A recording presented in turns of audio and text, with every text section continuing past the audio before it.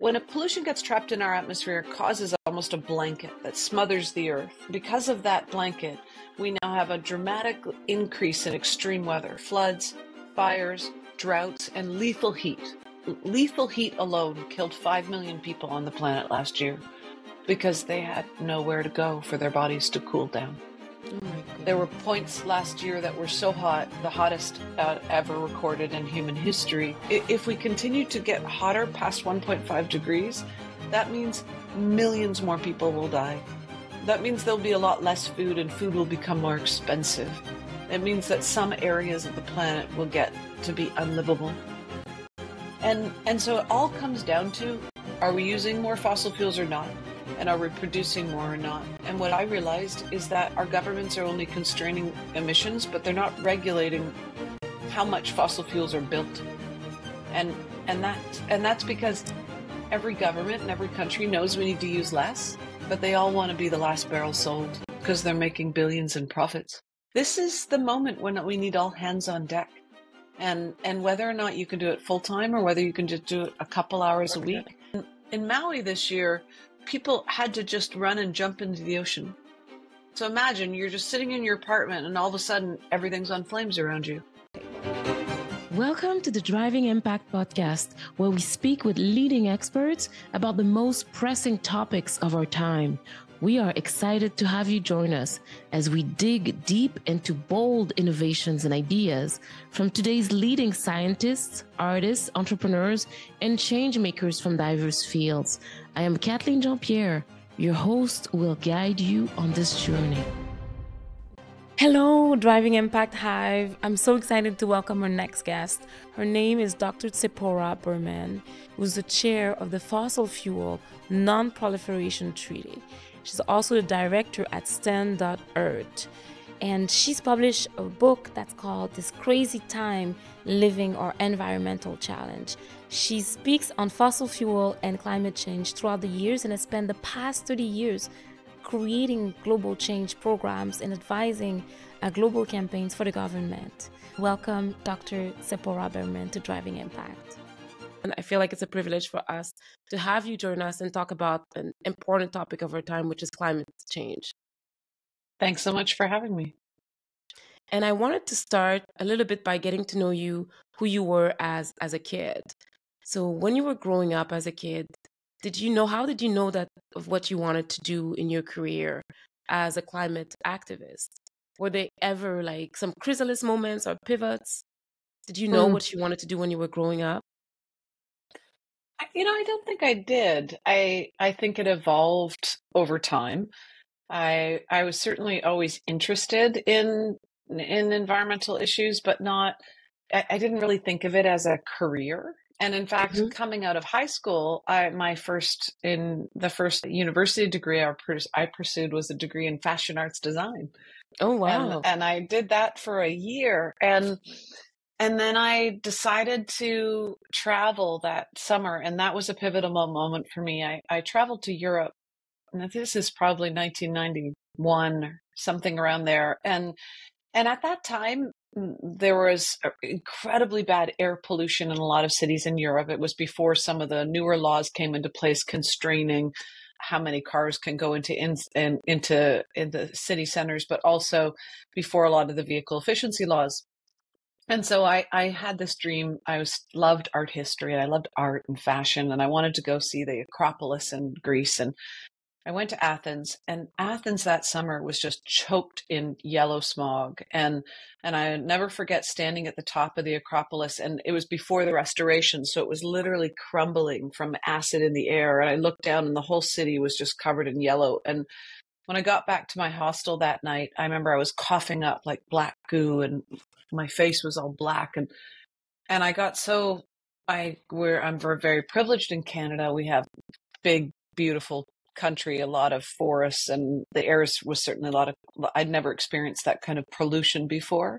And so my sister and I said, okay, let's go somewhere natural. Let's go hiking. And we chose this spot in Germany, the Harz Mountains, and we had a Eurail pass, got on a train that night, woke up, we were in Germany. and we got out, and it turns out that forest had been left standing, even though it was dead as a result of acid rain and industrialization, as a testimony to what society could do.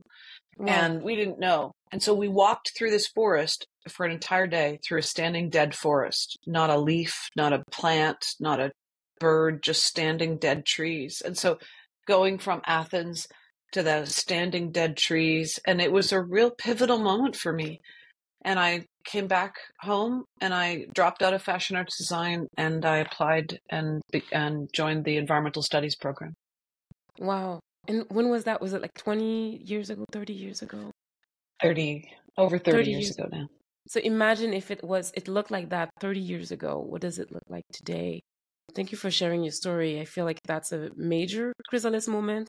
And because of this moment, that today you're doing the amazing work that you do. So feeling grateful for that moment, even though that's a little bit scary of a picture. I wanted to jump into the topic of today, which is climate strategy. And I wanted to get your perspective on what do you think is missing for the conversation on climate change for us to actually be able to fix the critical point we're in today. And just for you, Dr. Berman, our audience is an audience of normal people who are trying to impact the world, but really navigate climate change in a very digestible way. You know, I spent a long time trying to figure this out, because at the beginning of my career, I worked on forest conservation and protection of forest and forest policy. And I didn't start working on climate change till probably about 15, 20 years ago. So I was already a decade into my career before I started working on climate change. And I switched because I realized, for me, the entry point or the reckoning moment was that so much of our forest is being destroyed as a result of climate change. And that was what made me start to work on climate change. But it took me years before I really understood how to be effective, and I think it was because it's been made so complicated. You feel like you have to be an expert. You know, you need to know whether it's this emissions reduction by this date and this percentage, or these complex policies. And now that I've been doing this for decades, I realize that actually it's not so complicated. This is about whether or not we use and produce more oil, gas, and coal or not.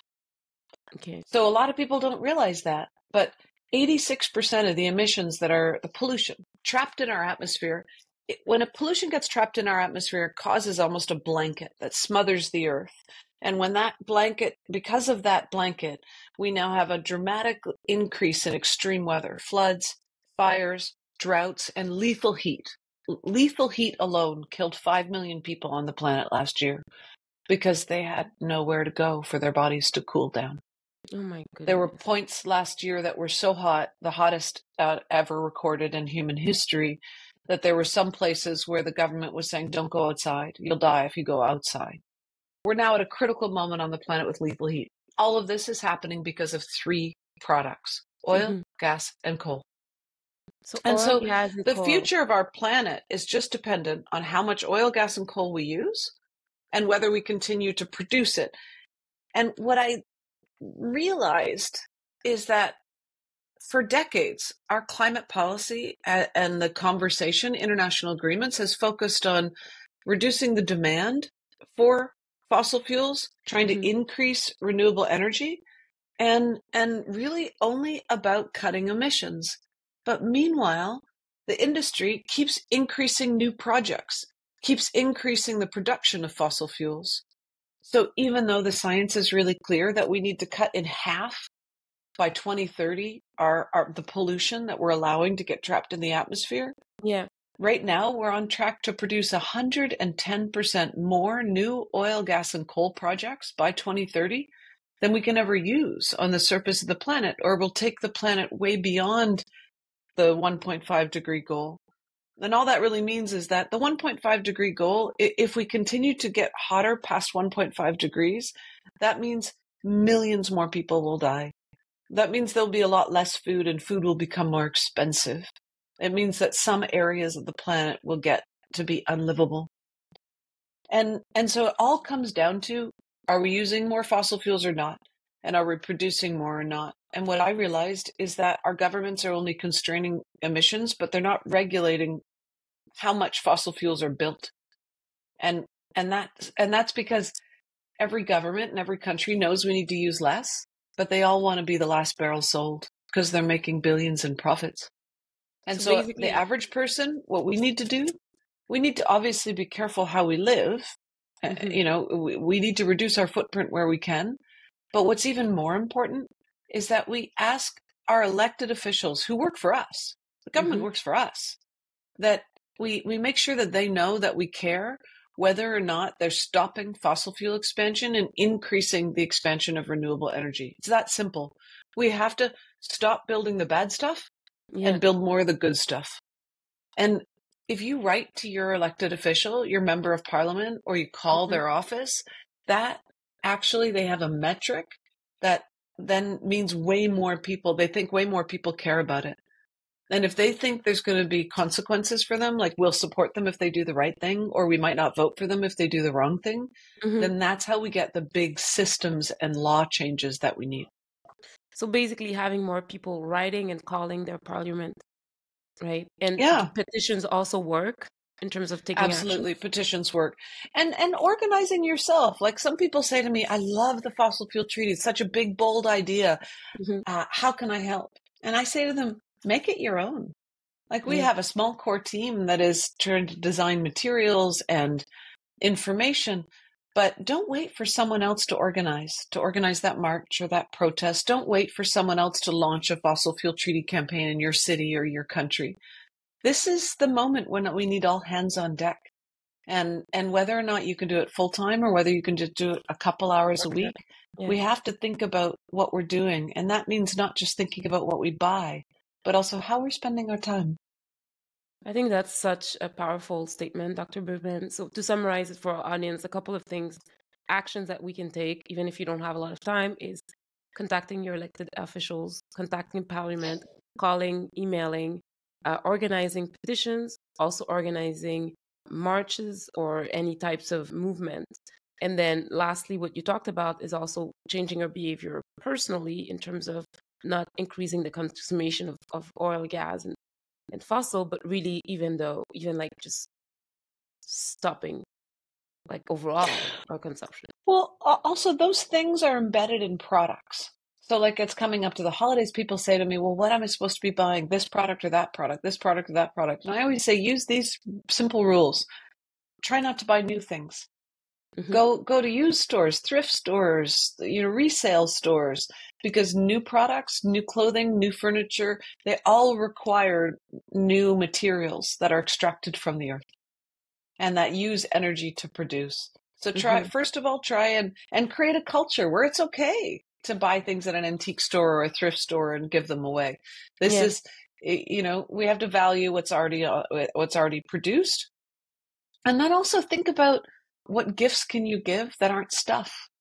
We focus on consumption so much in our society. We think of ourselves as consumers before we think of ourselves as citizens. Yeah. And so I've been encouraging, I always encourage my boys, give me a card that tells me how many times you're going to clean the kitchen.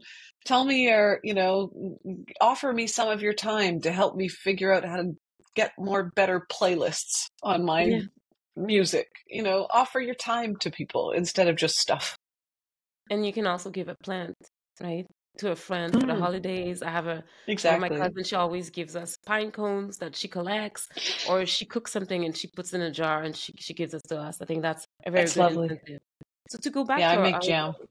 Yeah, I love jam. My grandmother used to do amazing tomato jam. I used to live in a forest in Montreal. There was a forest in the back of where we lived, and we just pick up some berries and then she would do jams. But now if you go back to that place in Montreal, it's houses everywhere. So the world has changed a lot.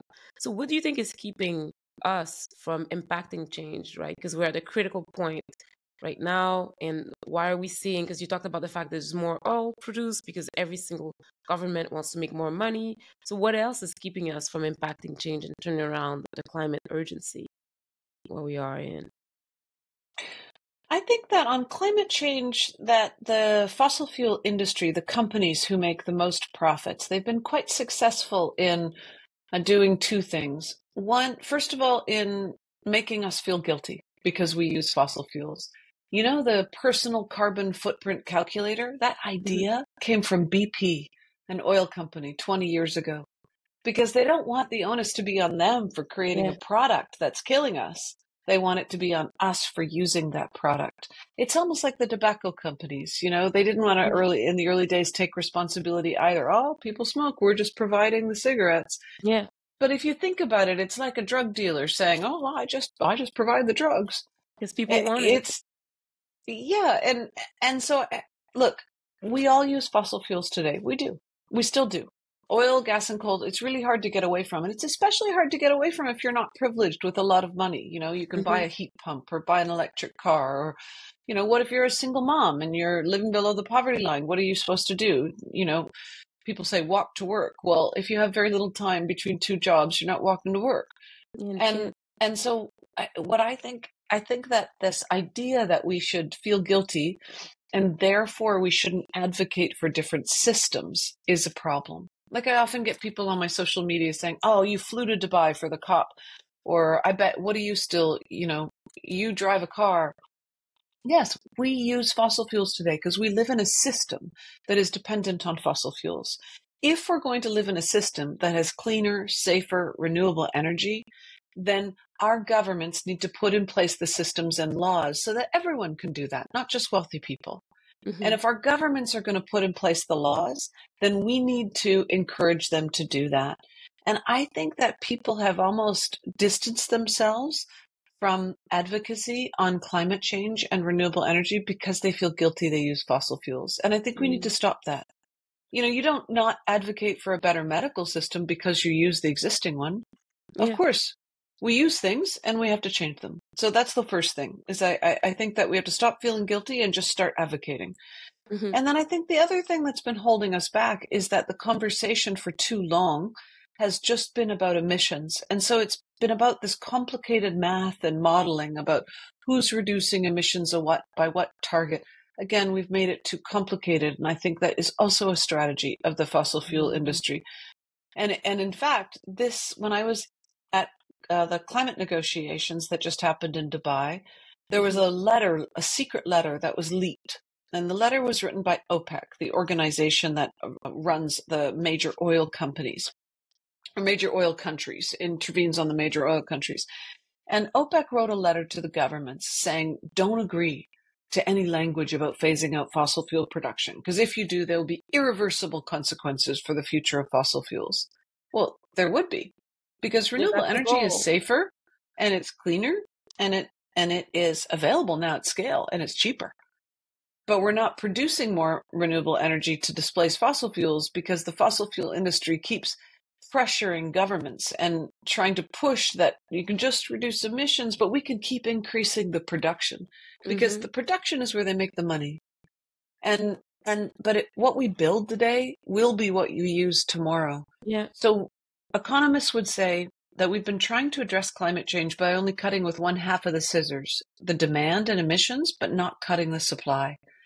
But the good news is I think that we've kicked open the door to that conversation at COP28 in Dubai last week. And for the first time in 30 years, we're having a conversation about how governments need to constrain and regulate the production of oil, gas, and coal, of fossil fuels, and not just the emissions. And that's what we have to push our governments on. Don't build more of the bad stuff. We don't want more new oil and coal projects. We want less of them. And we want more cleaner and safer energy efficiency and renewable energy. And that's what our governments have to do. And we have to encourage them to do it. But if that's going to happen, then more people need to march in the streets. Then more people need to write letters to their governments. Because when you look at the information that's been released by Influence Map, every day the oil industry meets with governments thousands of times every day. Wow. They have thousands of lobbyists around the world. So our governments are being constantly influenced and lobbied and pushed by the companies who stand the most to benefit from us not acting. So if we're going to balance that out, we need citizens and scientists and teachers and people from all walks of life showing the government that they care and they want them to act, and that there's a counterbalance to that big pressure from the fossil fuel companies. I think that's very helpful and insightful. I think, so basically what you said, just for our audience, is that we have the power to change and to change the supply. right? Because it's Yeah. not just about the emissions. We have the power to change the supply. And if we change the supply, then it's going to complete the picture of us, right? Protecting our planet and also turning around the climate change trajectory. So where are we in that critical point? Because it's not clear, because there's a lot of information you said. Sometimes we feel that you need a PhD to understand climate change. Well, you shouldn't, right? It should be very simple, like 1 + 1 = 2, but it's Yeah. not. So And it's where, really not.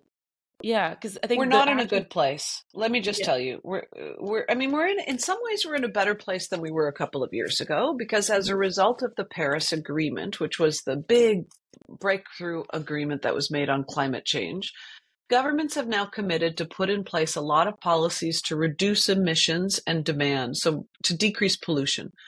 Policies like setting a date for when we'll no longer be allowed to buy fossil fuel cars, where the companies can only produce electric Yeah. and cleaner cars. And now there are probably somewhere more than 40 countries in the world that have those policies in place. And so when you look at what's happening to the demand for oil and fossil fuels, you're seeing that it's starting to peak, and it's projected to go down quickly, not just because of electric cars, but also because now there are policies in place in a lot of countries for heat pumps. So instead of using gas, which comes from fracking and is terrible pollution, to heat our homes, we're going to use electricity and heat pumps. That's cheaper, actually, and it's going to save people money. And it's going to mean that we're not using fossil fuels. It all comes back to whether or not we're using fossil fuels or not. And so now we have a bunch of good policies in place. As a result of those policies, we used to be on track for a 4 to 6 degree warming on the planet. Now we're on track for a 2 to 3 degree warming on the planet. But what people need to understand is what we're experiencing right now on the planet is only a result of about a 1 degree of warming.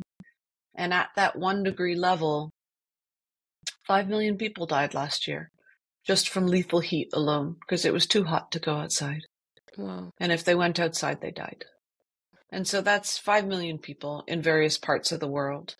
And we had 7 million people last year die just from the air pollution from fossil fuels alone.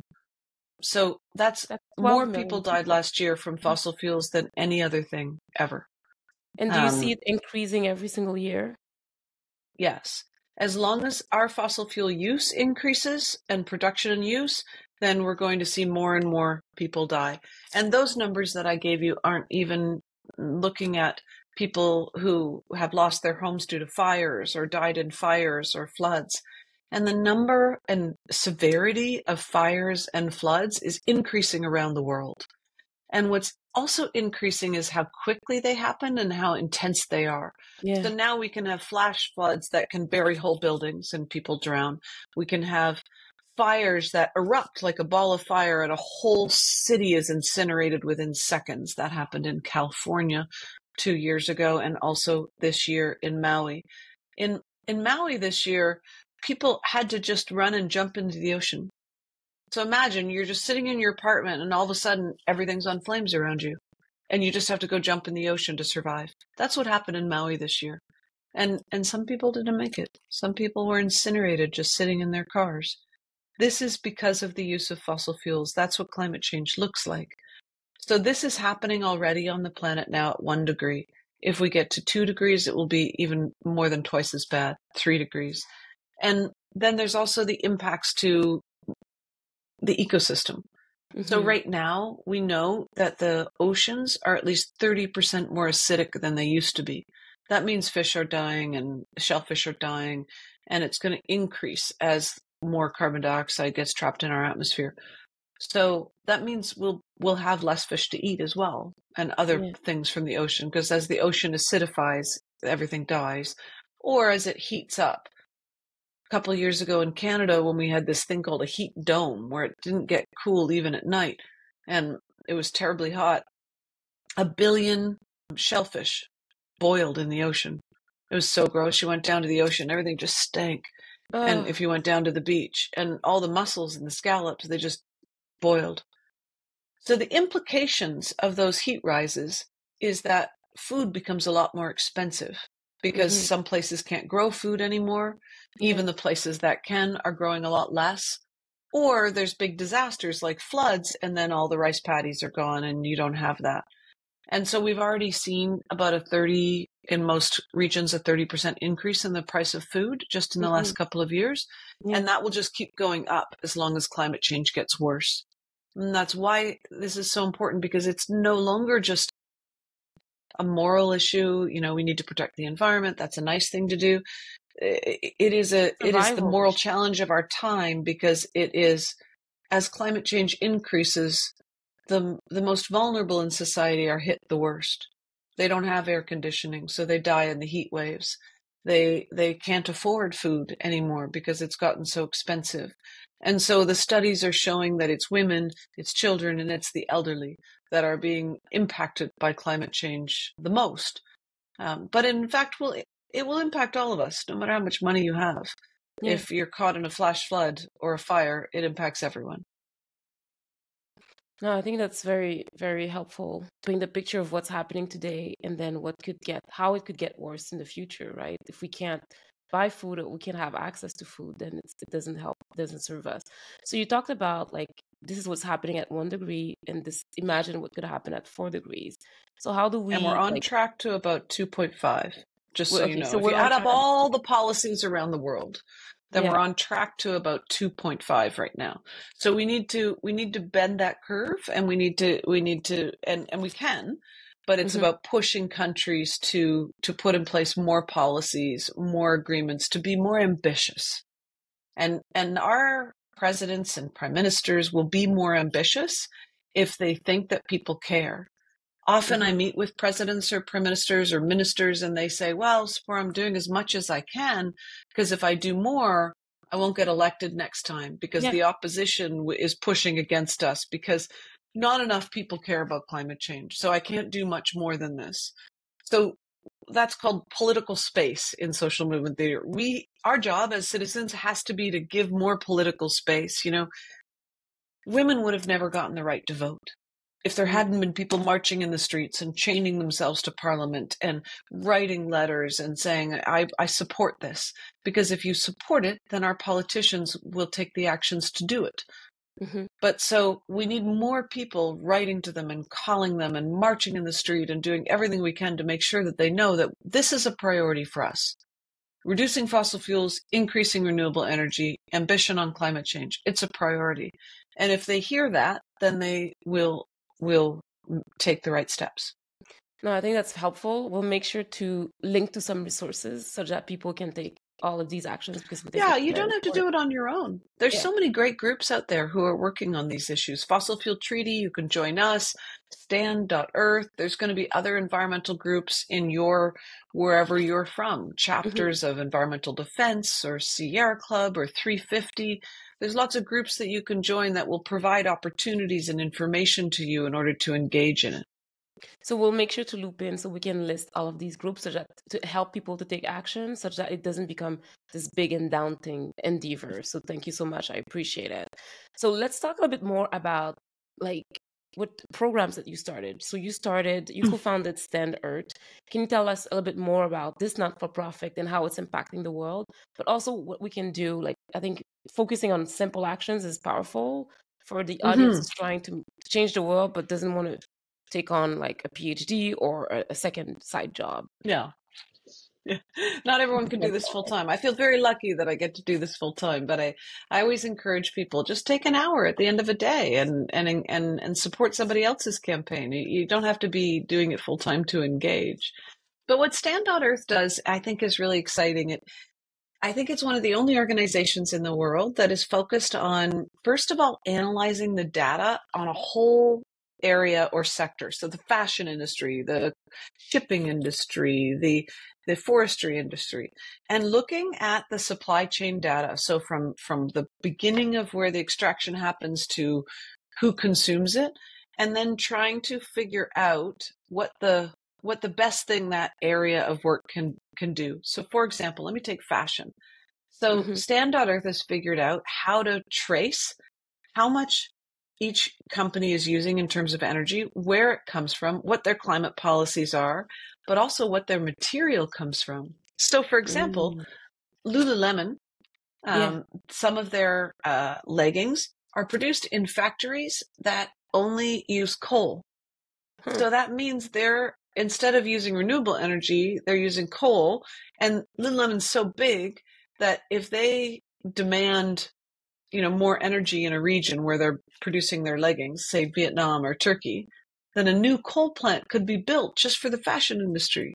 And that's a huge amount of pollution. But it also means these companies have big power. Because these companies could say, I only want renewable energy. I'll put my factory here if you make sure renewable energy is available for it. And in that way, the companies can change practices. So every year, Stan produces a report card that ranks all the companies. So if you're wondering, is H&M better than the Gap? Is Lululemon worse than Patagonia? You can look at the report card at Stan.Earth's website, and you can see all the fashion companies and what they do. And Stan will also give you an opportunity to engage. Like if the campaign is against Lululemon right now, there'll be letters you can send to Lululemon or actions you can take in order to help increase the power to push them to change. So we do that on a lot of different issues, and we work on the Amazon, protecting the Amazon jointly with indigenous people in the Amazon. And in that campaign, we traced the money. Who's investing for more oil drilling to happen in the heart of the Amazon? And we found a bunch of banks in Europe who all say they have policies on climate and indigenous rights and biodiversity. So they shouldn't be investing oil drilling in the Amazon. Yeah. And when we contacted those banks, they were kind of horrified. And now a whole bunch of those banks have changed their policies and pulled their money out of oil drilling in the Amazon. In fact, one bank, BNP Paribas, they put in place a whole exclusion zone for the Amazon in their financing. And so now they've moved, we estimate somewhere between $6 and $7 billion out of oil trade in the Amazon because of our research. Wow. So Stan does this really cool research on forests, on climate, a whole bunch of different sectors, and really finds cool ways for people to engage in the campaign and to help push the campaigns. And we're doing campaigns now all over the world. So I have two organizations, Stand.Earth and fossilfueltreaty.org. And we try and at both to give people all the information they need so that they can also organize in their own towns. Can you tell us a bit more about the Fossil Treaty organization, what its goal, what the mission is, and what it's focused on, and also how we can help? Sure. So when I figured out this thing that countries and companies had been focusing on reducing emissions, but they're just allowing the production to keep growing of fossil fuels, of oil, gas, and coal, I started looking at, well, how does the Paris Agreement address this? It's the global agreement for countries to save the climate. How does it address it? The words oil, gas, coal, and fossil fuels don't even exist in the Paris Agreement. Again, because the fossil fuel industry has been so successful in making their products invisible. So all the international agreements are predicated on this theory that renewable energy will get cheaper, which it has, that we'll use less fossil fuels, which we do, and that then the markets will constrain supply, which is not working. So and it hasn't worked for 30 years. Yeah, with jargon, you can make it so obscure that then it protects you from accountability because nobody understands it. So it becomes exactly like chicken and the egg. Well, exactly. And the fact is the markets are totally distorted today by fossil fuel subsidies. The IMF reports that our governments are giving $7 trillion in public money to the oil companies, even though they're the most profitable companies on earth. You know what that is? $13 million a minute is being given to the oil and gas companies instead of that money going into helping make food more affordable or buildings cleaner or transportation cleaner or build more renewable energy. Or education. So I started wondering, what kind of agreements do we need between countries so that we can quickly stop the expansion of new fossil fuel projects? And I started doing research with academics from around the world, and we came up with this idea of the Fossil Fuel Non-Proliferation Treaty, modeled in part after the work that nations did to agree on how to stop stockpiling nuclear weapons. Created the Nuclear Non-Proliferation, the Treaty on the Prohibition of Nuclear Weapons. And what's interesting about it is that treaty was created with a small group of like-minded countries with high ambition and voting rules and a strong and binding treaty. And then even though some of the big countries never signed it, They all started agreeing to those rules because they were the highest rules. They shifted the social norm. Stockpiling nuclear weapons used to be what kept you safe. And by the end of that campaign, the end of that treaty, it was recognized by the world that more stockpiling of nuclear weapons was what made us more vulnerable. It threatened us. That's what we have to do on fossil fuels. So we have now proposed a global fossil fuel non-proliferation treaty. And you know what? A year ago, only one country backed it. Vanuatu, the most vulnerable country on Earth. If climate change keeps getting worse, they're going to drown. They're the most low-lying. Country? Vanuatu. But get this, a year later, we now have 12 countries that are backing the fossil fuel treaty, including Colombia, who's a major fossil fuel producing nation. President Petro at this last international climate change negotiations in Dubai made this amazing speech, which you can find on our YouTube page, about why Colombia was joining the fossil fuel treaty. So now there are 12 countries, but there's also over 2,000 academics, 100 Nobel laureates, over 100 cities have passed motions calling for the fossil fuel treaty, and over 3,000 organizations, including every major religious institution in the World Council of Churches, archbishops, cardinals. We're even in conversation with the Vatican. So this is a huge movement now of health groups and women's groups and faith groups and cities all calling on countries to start negotiating a fossil fuel treaty. So people can join the fossil fuel treaty. You can endorse it as an individual. You can get your church to endorse. You could run a campaign to help get your city to pass a motion or even lobby your government. And we make all the resources available on our website so anyone around the world can start organizing or campaigning or advocating for a fossil fuel treaty with us. That's amazing. And I love the fact that it started with one and now it's 12 countries and hopefully we're going to have hundreds in a year. Thousands. Yeah. So there's going to be more progress. So we'll make sure to link to that as well. And you're also involved in another organization, which is around illegal. You have a drone organization which monitors illegal logging. Yeah, that's part of Stand.Earth. That's a campaign that's part of Stand.Earth. And it's a campaign that we've been looking at because, look, until we started this campaign, everyone was saying that wood pellets and bioenergy was going to be the solution to coal. And in fact, a lot of countries in Europe have switched from using coal to wood pellets and bioenergy. And so we started wondering, well, where's the wood coming from? And the industry was telling us, oh, it's just from wood chips. It's from never whole trees. It's not really. But then when we started contacting communities in Canada where a lot of the old growth forest is, they were like, no, they're lying. They're using whole trees. They're logging whole forests to make these wood pellets and then selling them to Europe and Japan and other countries and telling them that it's sustainable heating. They should be using heat pumps and renewable energy, but instead they're destroying what's left of the forests. And so we decided to research it. And so we went to all the regions and they make it very secretive. It's hard to find out what's going into the plants. So we put up drones above the plants so that we could take footage and see. And sure enough, trucks were coming in with whole trees that were logged just to make these so-called sustainable wood pellets out of, they said it's wood waste. It's not. They're logging forests and then making them into pellets and then saying it's cleaner and safer than using coal. But when they could be doing electrification and renewable energy and heat pumps instead. And so they're destroying forests. And right now we can't afford to destroy more forests because forests are our natural carbon sinks. Like a tree is the best technology we have because trees suck carbon out of the atmosphere and release oxygen. We need them in order to maintain a healthy ecosystems for humans to survive. And 80% of our old growth or frontier forests are already gone. 80%.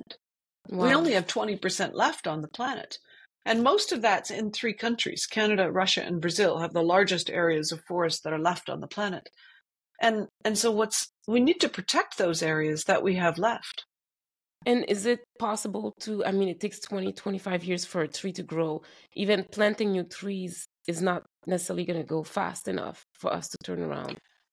No, The loss we is that do we're need to plant. experiencing. We do need to plant more trees. But the fact is, in some places, it takes even longer than 25 years. Some of the trees that are being logged in British Columbia, these trees are 4 or 5, 600 years old, Yeah. even older.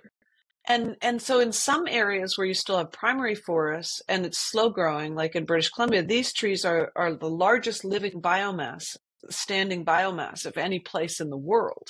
So they store so much carbon.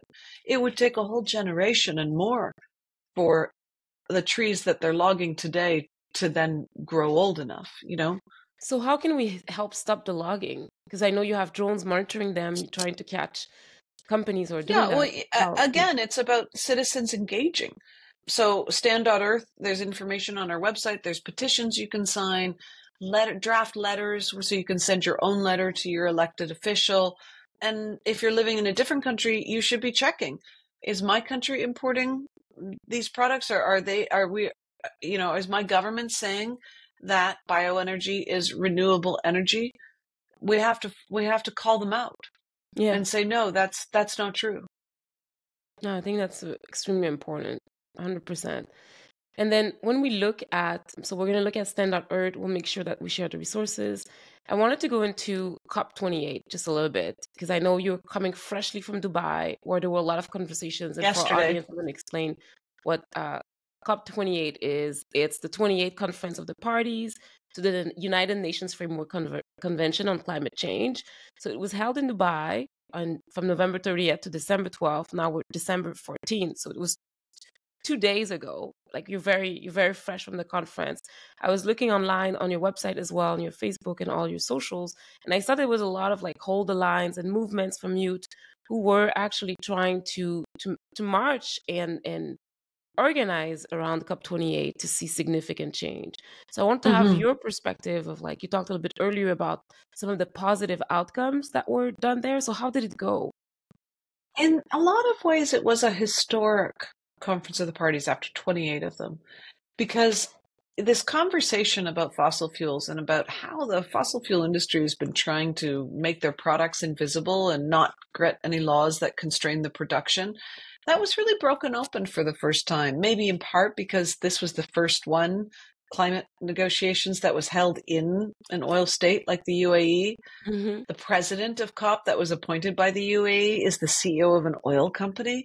And so it was almost like it brought the issues into stark relief, and we had different conversations. I mean, this was I think I've been to 15 years of COPs, and Wow. this one was totally different. It was a real conversation about fossil fuels. We made some real gains. Well, first of all, on the first day of COP, they agreed to form the Loss and Damage Fund.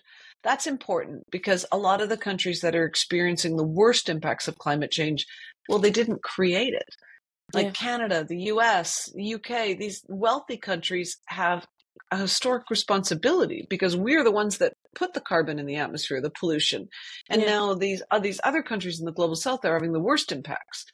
So for years, there's been this conversation about creating a loss and damage fund that the wealthy countries put money into to help the developed countries deal with the impacts of climate change. And the loss and damage fund was created. There's not enough money in it yet, but it was created. So that's a good step. It's a start, yeah. Yeah. And then the other good steps are that there was a commitment to the tripling of renewable energy and the doubling of energy efficiency by 2030. Those are great targets, and I'm really glad they did it.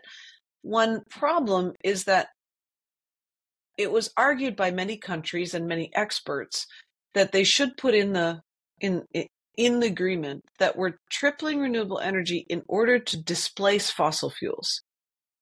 And they didn't agree to that. And I think that's because of the influence of the fossil fuel industry. Because, look, if we just build good stuff, more renewable energy, but we don't commit to decommissioning and taking away the fossil fuel energy, then we just keep the pollution happening. And everybody uses more and more energy. It's like saying, oh, I'm going to be healthy because I had a carrot juice today. I also ate 4 bags of chips. You can't. You have to eat less chips. Yeah, exactly. and so, it's like someone said to me the other day, it's like they're saying, I'm still going to smoke a pack a day, but I'm also going to have a carrot juice. So I'll be healthy. No, it doesn't work that way. Doesn't work You that have to way. reduce the bad stuff too. And so we didn't get that at COP, and that was frustrating. But we did get in the text a recognition for the first time that we need to transition away from fossil fuels. And I think that's a historic moment. It sends a very strong signal to the marketplace and to countries that they need to start putting those policies in place. But again, the draft text had a commitment to reduce the production of fossil fuels, and the presidency took it out of the text before it was finally signed. So that's frustrating because all these people are talking about a just transition and a transition, but they're still expanding the problem. There are hundreds of new oil, gas, and coal projects planned around the world right now, and they haven't committed to stop expansion and then wind it down. And so that's a failure of the process, and that's why we're calling for a fossil fuel treaty. And I think the momentum for a fossil fuel treaty coming out of this COP is going to be huge because people have seen the limitations of a process where 190 countries, including the countries that stand to benefit from us not acting on climate change, those countries have to reach consensus with the other countries. And what we're designing in the fossil fuel treaty is that it would be designed by a group of first mover countries that create high ambition rules that are in line with the science. That's a different model than the model that is currently happening. And I think it would be a complement to the Paris Agreement. And so I think there's a lot of momentum on the fossil fuel treaty coming out of COP. But I don't think there are other major outcomes out of this conference of parties. Yeah, I mean, unfortunately, but I think at least if we can drive some change with the treaty, that's one way to be able to drive some impact in that sphere. Exactly. And you met with a lot of presidents and other activists. And did you have any encounters that were transformative or exciting? Were you going to collaborate on future projects? I did. A couple of things. Well, one is I met with the World Health Organization. This is the WHO, is a UN body, one of the most powerful in the world on health issues. And they've endorsed the fossil fuel treaty, and they're going to help campaign and convince governments to join. So to have a UN organization like the WHO on board, that's really exciting. And health groups from all over the world, doctors and nurses and health organizations who are joining the treaty.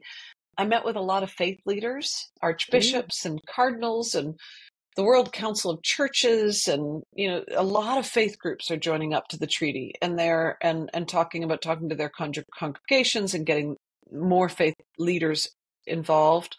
We even started having conversations with the Holy See in the Vatican. And so that was amazing. And then I would say the other most inspiring for me was Colombia. Colombia is a coal-producing nation, fifth largest in the world. Their economy is 65% dependent on fossil fuel exports, and they're one of the countries that joined the treaty at COP. And not only that, but their president, President Petro, gave the most inspiring speech I've ever heard in my life. And we put it on our YouTube channel, so people can look at Fossil Fuel Treaty's YouTube channel and look for President Petro's speech. He's an amazing man. Didn't have a single note in front of him, no papers. He just sat there and he just talked.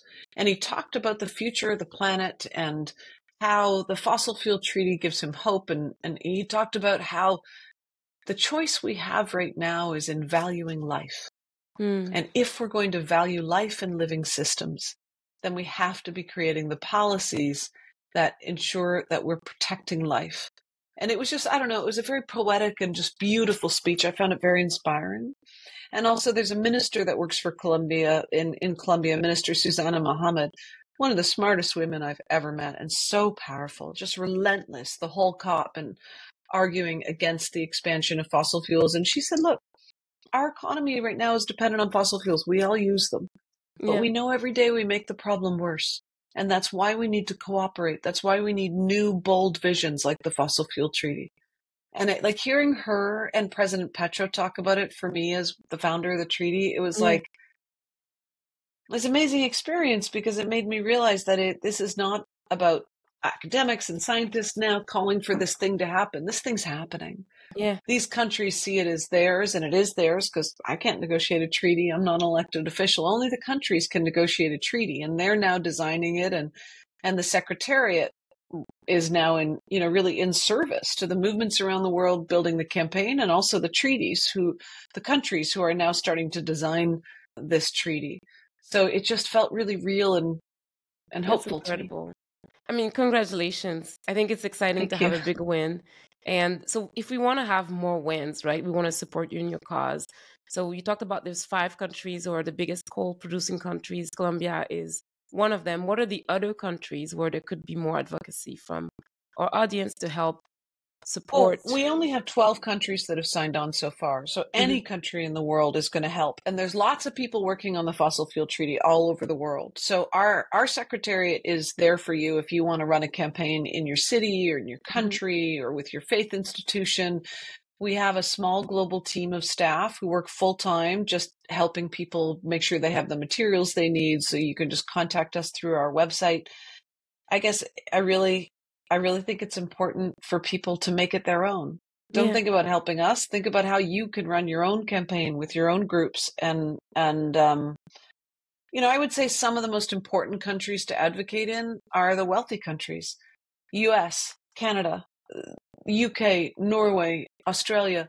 These countries are responsible for the majority of fossil fuel expansion in the next 5 years. And they're the wealthiest countries. And the wealthiest countries should be acting first because it's easier for us to stop expansion and diversify the economy into other products that don't kill us. And so the fact that we're seeing, the US is responsible for the majority of expansion right now, but Canada's not good either. So these wealthy countries, that they're the ones expanding it right now, it's just wrong. And so they're going to need the biggest pushes because that's where the fossil fuel industry is the strongest. No, I think that's very helpful for us to know. I'm based in Los Angeles, so totally. I'm in the US, so I can definitely. Well, you should be proud. Your governor, Gavin Newsom, is one of the only politicians in the world that is really standing up to the oil industry. In fact, he's suing them. California as a state is suing the oil industry because they knew about climate change. They hid it from us. And then they've systematically tried to weaken the laws. And he's amassed this amazing case and he's suing the oil industry. And guess what? California signed on to the fossil fuel treaty, became the second state in the world to sign on to the fossil fuel treaty. So that was exciting. It's exciting. I'm excited about that as well. So as we wrap up this conversation, and thank you so much for your time, I think we talked a lot about raising awareness about environmental issues and also mobilizing public support for conservation efforts, right? So everybody can play a role. And I think it's been such a rich conversations for us, right, to understand what are the small steps we can take and working with our government officials and whatnot. And you also shared amazing achievements and milestones for the 3D, but also at COP28, which is extremely exciting, and we're proud with you. I think, lastly, I want to make sure that we summarize for everybody who's listening to us. So we talked about all the things that we can do. If we could summarize all the actions that the normal person who doesn't have a lot of time can take to be able to turn around the climate trajectory. If you want to summarize them for us and make it very, because we want to create a crisp video that we can relay across. Sure. It is really important that we try and live our best lives, that we buy things that are reused first, that we try and reduce our carbon footprint, but more importantly than that we write to our elected officials, that we participate in marches, that we participate in petitions, join campaigns that you care about, or organizations like Fossil Fuel Treaty or Stand.Earth who are trying to make a difference. Because this, at this moment in history, is not just about what you buy. It's about our laws and our systems, and the actions that we take today are going to save lives. So it's really important that we all try and make an effort. It's amazing. Thank you so much, Dr. Bergman.